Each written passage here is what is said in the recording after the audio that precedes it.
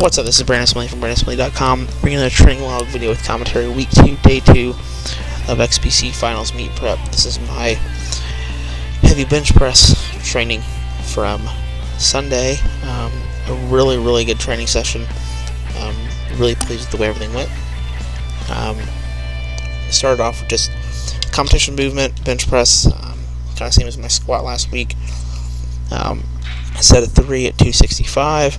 And then 2 doubles at 280. 280 is probably going to be around the last warm-up, give or take. So starting to get a little bit heavier weights in my hands. Technique looked good. Weights seemed to move really fast. Really pleased with how everything felt. In terms of this, I mean, my bench press is feeling easier than ever, so it's really good. I may have kind of undershot my percentages, but as of right now, that's okay. For my supplemental stuff, I did fat bar floor pressing.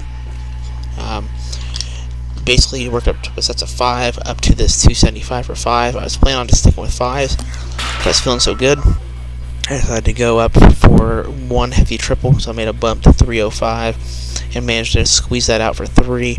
That's an all-time PR by far. The 275 for 5 was a rep PR in itself. So this shows me that a 300-pound opener is probably going to be pretty smart for the meet, give or take. So I can floor press it, I can usually bench press it much easier.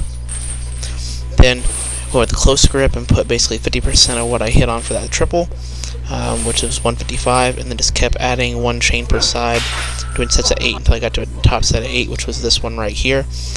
And then some accessory work that had time to film, some incline tape presses and decline dumbbell skull crushers, just hammering the triceps away.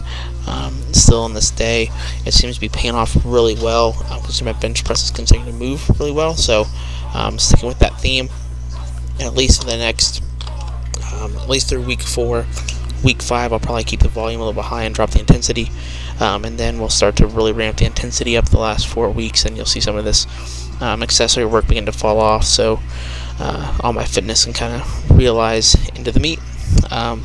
That's all I've got. Thanks for checking in, and keep my stuff over on Elitefts.com.